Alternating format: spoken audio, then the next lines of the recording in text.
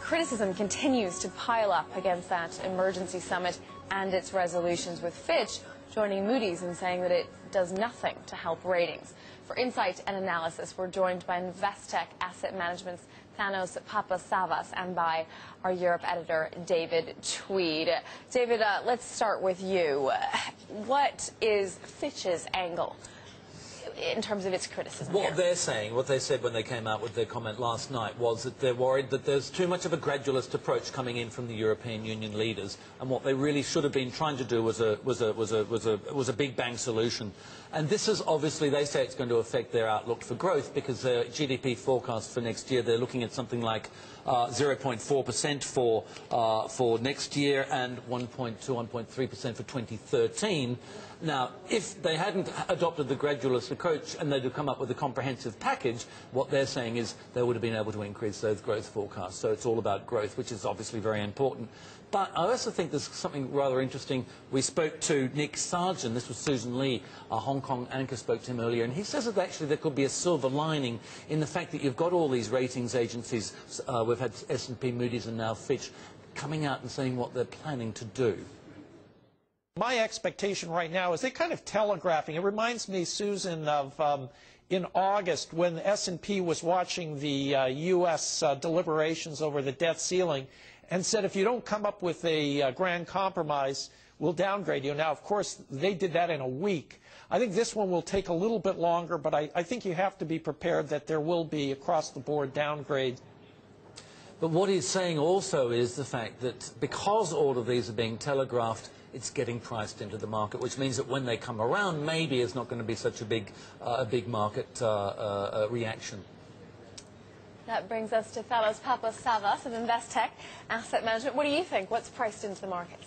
I think a lot of that has already been priced in, but more crucially, the stigma of losing the AAA rating has gone away since the US lost its AAA in the summer. That's the first point. The second point is that even though the spreads may be maintained high versus the bonds for the countries which do lose their rating, it still is a relatively attractive absolute level of yield, and especially if we're talking about the EFSF, which was one of the concerns that it could lose its attractive AAA. If you have faith that this group of 17 or 17 plus are going to manage to stay together and they're not going to walk away at the first difficult hurdle. Well, I do believe that there is obviously probability of this unbundling and breaking up, but the cost of unraveling the whole Euro project is still so much more severe than sticking together that our central case is for them to pursue, and as we've seen recently, they have been taking such more serious steps in dealing with the issues, especially the politicians. What do you make actually about the results from the European summit last Thursday and Friday? I mean, the Fitch, they're talking about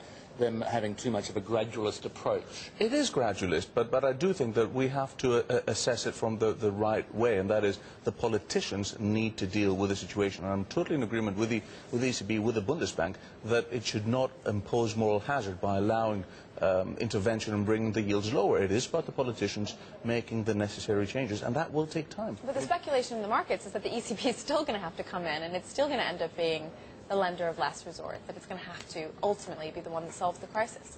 No, I don't think so. I think they will maintain their distance in terms of the political involvement, and they will allow the further pressure to continue putting pressure on the politicians to take action. That's exactly what they did over the last month, and I think they will pursue that strategy. Yeah, it's interesting actually to see what the ECB's been doing, because I mean, looking at it, it was Mario Draghi who actually came up with the phrase fiscal compact. And in a way, the ECB seems to be the institution which is pushing the most and drawing the politicians after. Very, very much so. I think that sort of an axis between Mrs. Merkel, Jens Weidmann from the Bundesbank, Mario Draghi from the ECB has been changing this recent developments over the last month and a half. And that has been crucial to install back the pressure to the politicians to take the necessary action. But we're seeing, a lot of people looking at their euro forecasts as well just lately, especially in the light of that interest rate cut that came from the ECB.